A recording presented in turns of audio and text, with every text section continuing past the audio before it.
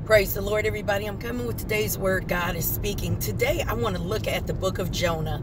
And I want us to look at the things that can happen when the root of our issue is pride. You know, a lot of things happen to us that we cause to happen. There are some things that happen just because we're in this world, but there are some things that take place, some things that we can see signs that we have an issue that needs to be addressed. And oftentimes, the root of our issues is pride. So I want us to look at Jonah real quickly. I'm going to skim over the chapters because it is chapters 1 through 4. There's only 4 chapters, and I'm just going to mention something in each of the chapters that we can just meditate on. You can go back later and just read these chapters. It's a quick read, but it's good principles in it. But today I'm just looking at the root of Jonah's problem. His issue is pride, and this can affect other people in our life. It can affect us. It can make us make wrong decisions, get out of the will of God.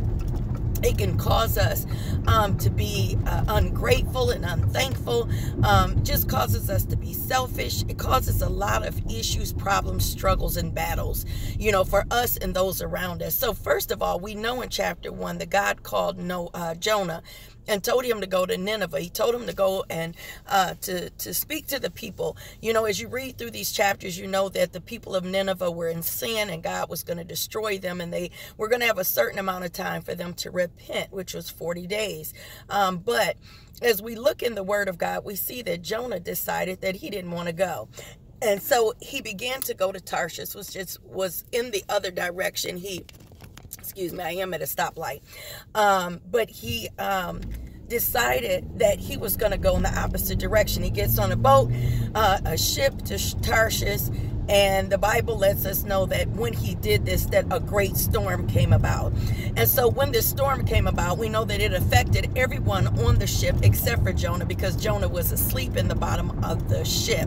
So we know that pride causes us to oppose God, because for some reason we think that God can tell us to do something and we can decide that we're not going to do it, that we're going to go in the opposite direction, that we're going to try to run from the presence of the Lord.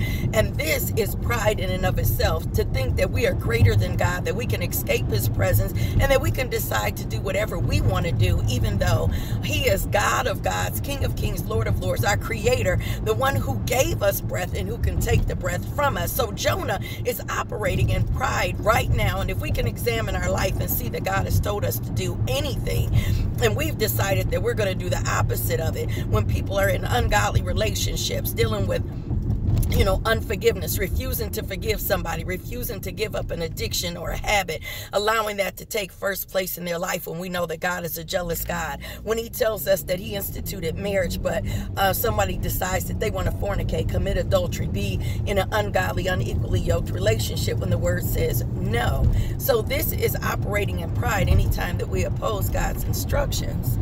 And we need to have a clear understanding of that, because why I'm going through this is because when you look in the book of Proverbs chapter 6, you know that God hates, he detests.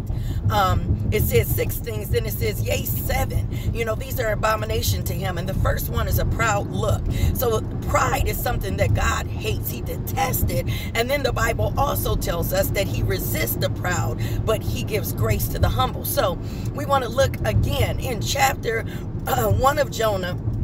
Not only does he oppose God, but then the Bible tells us that he's asleep while everyone else is suffering. And this what happens when you operate in pride, is that you think of yourself and you don't consider the effect that it has on other people when you're in sin, whether it's your family, your friends, your loved ones, strangers who are watching you, people that are, in the presence, that while you're going through your situation of pride and disobedience and rebellion, that is causing other people around you to be affected or to stumble. And so by the time we get through this chapter 1, we find that eventually the people end up throwing Jonah overboard. When he's thrown overboard from the ship, then the Bible tells us that the storm stops, and there's a great fish that God had prepared for Jonah. The fish swallows Jonah up. Jonah is in the belly of a fish for 3 days and 3 nights, in a dark place. He's in a depressed place, a place where he's alone. There's nobody he could talk to but God. There's no way for him to get out unless God lets him out. So when you know that you've caused the situation in your rebellion and disobedience, and when I say you, I'm talking about all of us,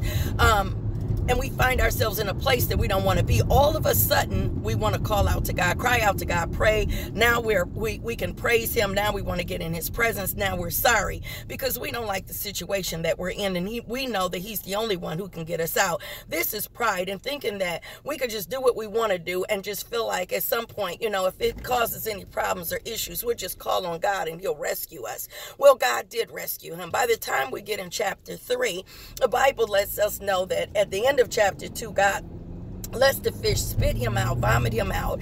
And so he comes out, and in chapter 3, God gives him the word the second time and tells him to go to Nineveh. Well, now this time he goes because he didn't like the place that he was in. And oftentimes we only obey God because we find out that, there's something that happened the last time we didn't, and we're just not feeling like going back into that fish again. So, but the thing is that he goes to Nineveh and he preaches to Nineveh. He tells them the warning of God. And so now they are repenting, they are fasting, they are praying, they are, surrendering to God. They listen, they hearken unto the voice. And so now because they repent, God decides that he's not going to destroy Nineveh after all. Well, by the time you get in chapter 4, you find out that Jonah's angry about this because he doesn't feel like they should have been forgiven. He said, that's why I didn't want to go, because I know that you're a merciful God. I knew you were going to forgive them, basically.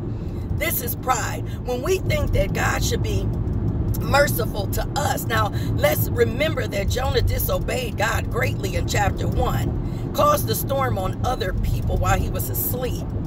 And then God causes him to get swallowed up in a fish, but because he is praying and basically repenting and praising God, God has mercy on him and lets him out of the fish. But he thinks that these people shouldn't be forgiven and shouldn't be overlooked for their wickedness, but they should, have to suffer, and he shouldn't have to preach to them. This is pride. When you think that God should bless you, forgive you, heal you, deliver you, but you think that somebody else is unworthy. This is what happens when people don't want to forgive. They don't want to forgive others for what they've done, but they want to be forgiven of God for the things that they've done. This is pride. When you think that, when we set ourselves up above someone else and think that we deserve what God has, but someone else doesn't, none of us deserve it. That's what makes it his grace and his mercy. It's pride. So the Bible tells us that God causes a shade over Jonah. This tree, this shade comes over him, to protect him from the heat, from the sun. He never said thank you or anything like that. He's sitting under it. He gets the shade. He goes to sleep. He wakes up, and the thing has shriveled, withered, and now it's gone. Now he's mad. What are you mad for? God lets him know you didn't plant that. You didn't grow that, but you got it, and now it's gone, and you mad. You mad about a tree you didn't plant, but you don't care about people that couldn't be saved because they didn't have the wisdom, they didn't have the knowledge, they didn't know, and so you don't care about all the souls that were going to be destroyed, but you care about a tree that withered away that you didn't even plant. Listen. This is pride. When we think about, what about me, and what about my needs? What about what I want? You didn't thank God for something, but now you're complaining because it's gone. You just felt like it was something that you should have had, but you really didn't deserve it. But you don't care about other people's basic needs. You don't care about people's salvation. How about the fact that many people are saved? Many people have been delivered, snatched out of the fire, out of the enemy's hands, been empowered and enabled, given everlasting life, but doesn't care about going to preach to our brothers and sisters. And when I say brothers and sisters, I'm talking about those that are backslidden in the church. Don't care about going out into the world, into the dark places, and ministering to those that have never known God, those that are destined for hell, on the road to destruction. We feel like as long as God blesses us, people come to church and they want to be blessed. They want to hear a message that's going to tickle their ear, make them feel like God is going to give them a bunch of money, a big house and a car, going to heal their body, heal their family, bless their household, just us four and no more, but won't go out and preach to those that don't know any better, that have been blinded by the enemy, that are on the road to destruction, that are bound by generational curses and bound by strongholds. It's just like Jonah, who didn't want to preach to them. He wanted his blessings. He wanted the grace and the mercy of God, but he didn't care about anybody else. Jesus told us to go preach the gospel to every creature. He told us to teach all nations, baptizing them in the name of the Father, Son, Holy Ghost.